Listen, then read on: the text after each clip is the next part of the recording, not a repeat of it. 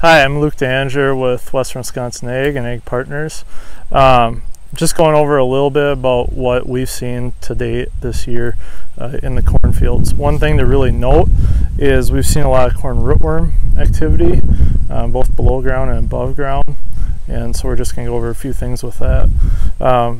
This field is actually a 7-year corn on corn field. It's Smart Stacks treated corn, so there's below ground protection to it.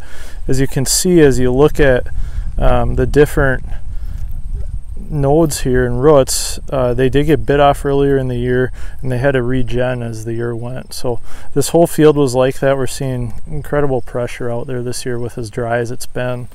That's reflected when we trap and we see we got sticky traps. Threshold on these is actually, they're out for a week, so it's two beetles per day, so about 14.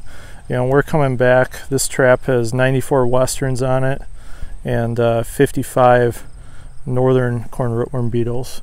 And so same field, trapped some second-year corn stuff. We're finding about a third amount of this pressure, but it's still definitely out there.